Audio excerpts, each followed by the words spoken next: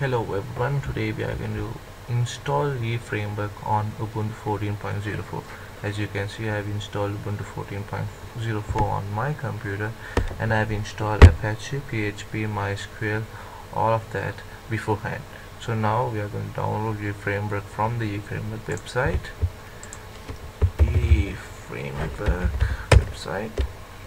Go there, and here's the download. You click on that, download the tar file, which is the smallest, so no problem. Okay, it's downloading. I'll pause because I've already downloaded this, so let's go to my downloads folder and check that. Downloads, here's my download. I'll just delete this. Okay, this is my download. I'll extract it here. Okay, next step is to rename.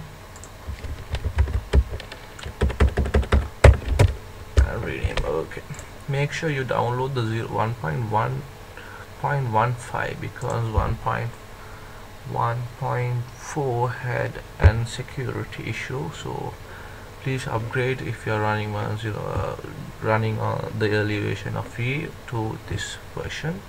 Okay, copy this. Okay, copy, go to the www HTML and paste it here.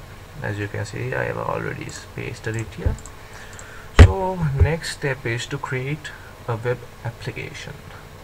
Okay, as you know, this is the Apache installation and my HTML will be here.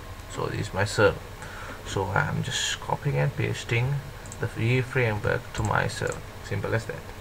Okay, open up your terminal, Control Alt T for me, cd into the www folder, cd html, cd framework. So we are right here now. Cd framework. Okay, this is the files. Now the command to create our first web application with the framework. Okay, the command is /web app, and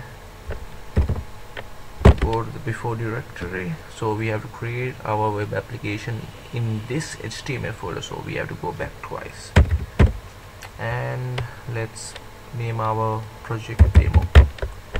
Okay, click press enter, and yes, we want to create the web application. Okay, that's done. So now let's go to the HTML folder and check. Okay, right, here is the demo project. So let's check out our demo project. Localhost and demo. Okay, as you can see, we have created our first skeleton web application using the framework. Simple as that. So one issue that you may run into while during this installation is, make sure that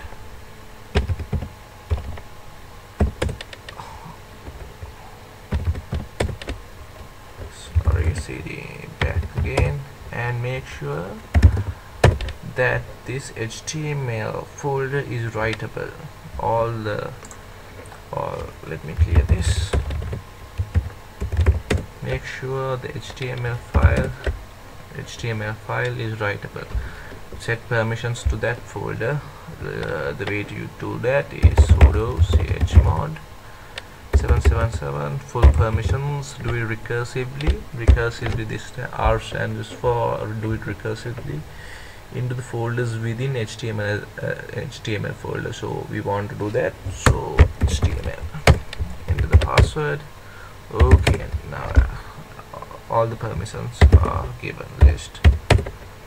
Okay, as you can see, all writable permissions are given to the HTML folder. That's the only issue that you will get into if you haven't set permissions to this folder.